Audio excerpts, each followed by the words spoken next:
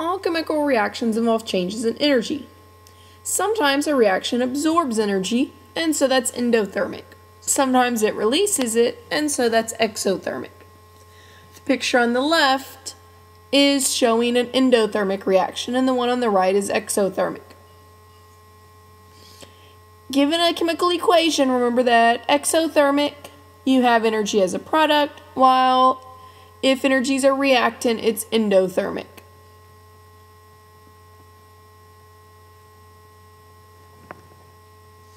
This is an energy diagram, and you'll need to be able to answer questions like the ones you're about to see. The energy of reactants is simply the total potential energy of all the reactants in the reaction. So it's always reactants on the left and products on the right. So the reactants have a potential energy, if you look at it, of 150. You would need units on your answer. So if you look at the graph, it's in kilocalories. Or kilocalories per mole. The energy of the products, simply follow the line over, and the products are at 50 kilocalories per mole. So that's the potential energy of the products.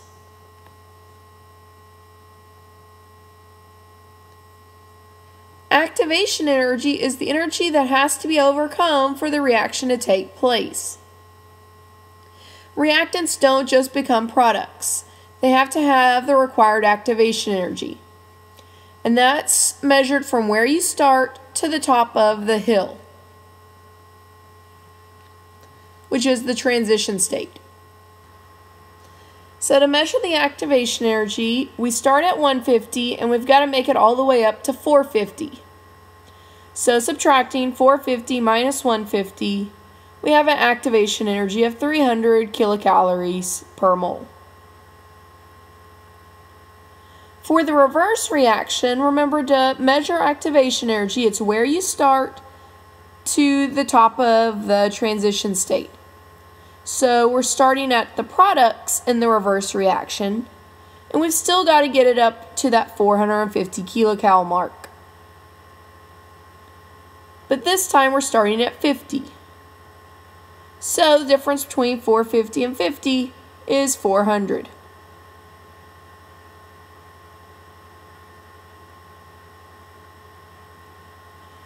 Delta H is simply the difference in where you start to where you end, or the difference in potential energy of the reactants and products. So energy of reaction is simply delta H.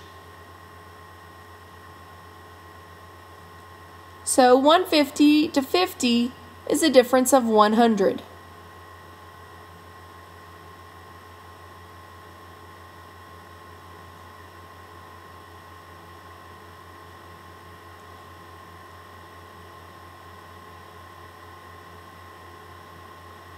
For the reverse is also 50 to 150. Notice the same amount, forward and reverse.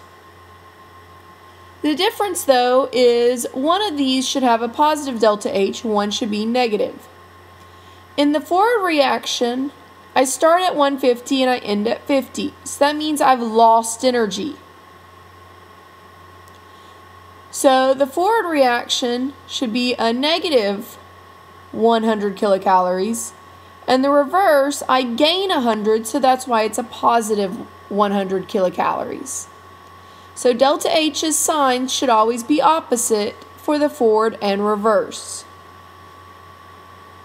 If you notice, we lost energy going in the forward direction. If we lose energy, that's exothermic. Exothermic should always have a negative delta H.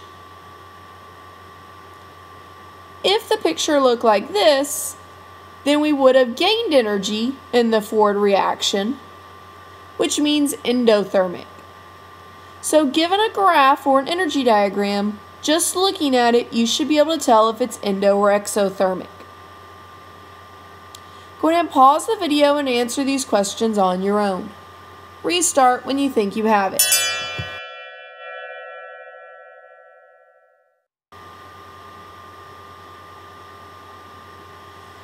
So we want the activation energy, which remember was measured from starting to top of the hill, or the activated complex, and forward reaction.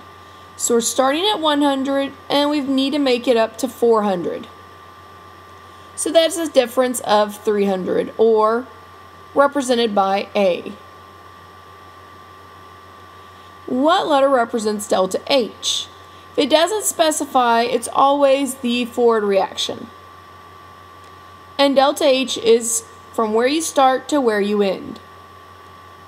Starting here, ending over there, and so that's going to be a difference of C.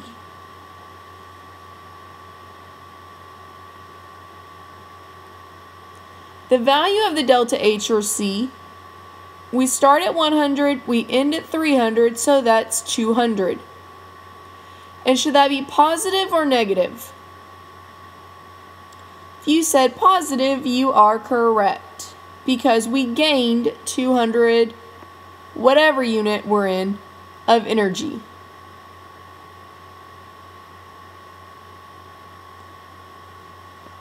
The reverse reaction is also going to be 200, but we lose 200 because we go from 300 to 100. So that should be a negative 200.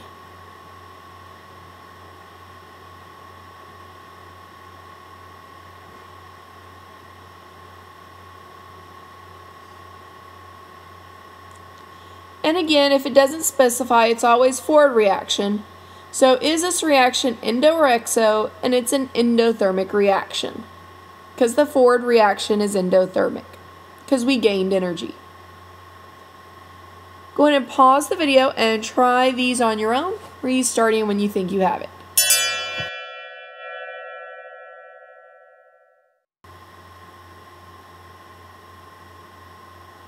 Okay, so we're looking for the potential energy of the reactants, which is where we started. You should have gotten 80. Potential energy of the products, where you're ending, you should have gotten 160.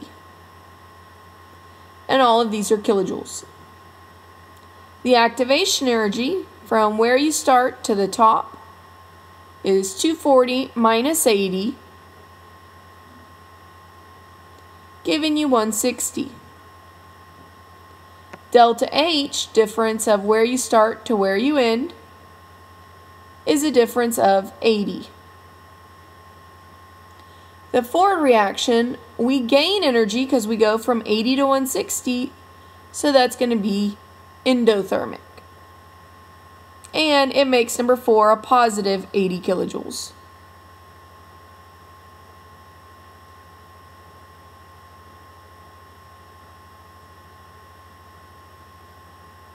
For the reverse reaction, we'll be starting on the right at the products, and we'll be going to the top of the hill. So that's 240 minus 160.